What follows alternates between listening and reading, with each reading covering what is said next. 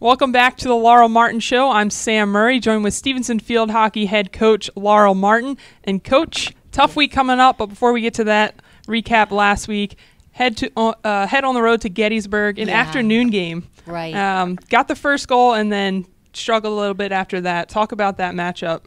So Gettysburg game was an equally matched statistical game. They put the balls in the net, and unfortunately we struggled to do so. So it was one of those games where it was a challenging thing to walk away from. I know all the girls were disappointed with the outcome, and we just had to try to bounce back and look at the next game, which was conference, so a huge bounce back from that.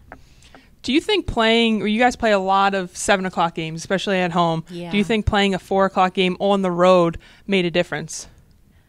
Yeah, you hate to focus on those things, but I do. I mean, we practice in the evenings. The majority of our games are in the evening. We seem to peak at that time frame. So the adjusting to a 4 p.m. game and traveling to a 4 p.m. game, and even the away game, any away game at a different field, just with the different surfaces, is definitely something that we have to learn to accommodate and just react to better.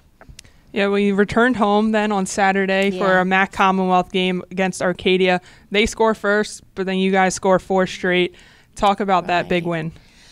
Well, that was a big adjustment for us. We're trying a new system, trying some people in some different positions. And so the first half we were working through the new system and adjusting and doing a lot of substituting to find the right fit for the right people at the right spots.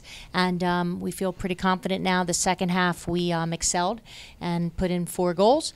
And so we are pretty pleased with that result for sure. And we feel confident going into York now with that new system and a new lineup. So you traveled to York tonight. Yeah. They're a team that's right on the cusp of being ranked. If you would extend the poll, they'd be the next team ranked at 21 there. Right. What do you guys have to do different or adjust to pull out a win tonight?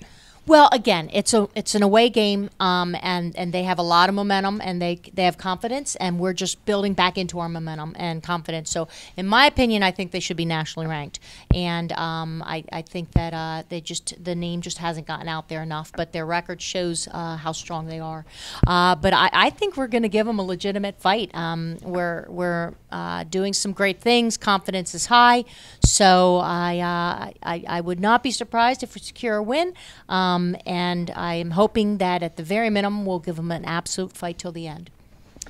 Team that does have a name comes here on Saturday. Messiah, #1 in the country, defending national champions. Right. You guys play them pretty close here at home. So what are you expecting for that matchup? Again, home field advantage is huge. They play on a true AstroTurf. We play on the infill, and they have to adjust a lot of their game and their playing style to a different surface, just like we have to when we travel to them. So I think that at home, playing them at our standard 7 p.m. time frame is going to be a good advantage to us. So bouncing off of how we do against York will prepare us for the big name Messiah. And there's a player that I wanted to mention. I forgot to mention from wrapping up last week's game, Tanner Ridgely. Yeah. She scored 1 goal as a freshman last year. She has 6. She scored 3 goals last week. Right. What type of leadership does she bring just as a sophomore? Well, Tanner was recruited as an MVP in her area for a defender. And when she came on board, I immediately said she's not a defender. And then I tried her at midfield, and then I kept saying, she's not really a midfielder either. So Tanner's personality is she is all heart, she's all hustle.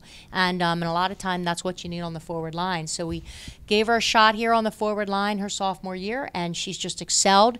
And she's brought a lot of energy to the team, and relentless kid, would be challenging to mark because she's all over the place. And we're very pleased with her performance on the forward line. Well, Coach, we wish you the best of luck this week. Thank you. 2 tough games, and we'll see you back here next week. Okay, thanks. For Coach Martin, I'm Sam Murray, and you've been watching The Laurel Martin Show.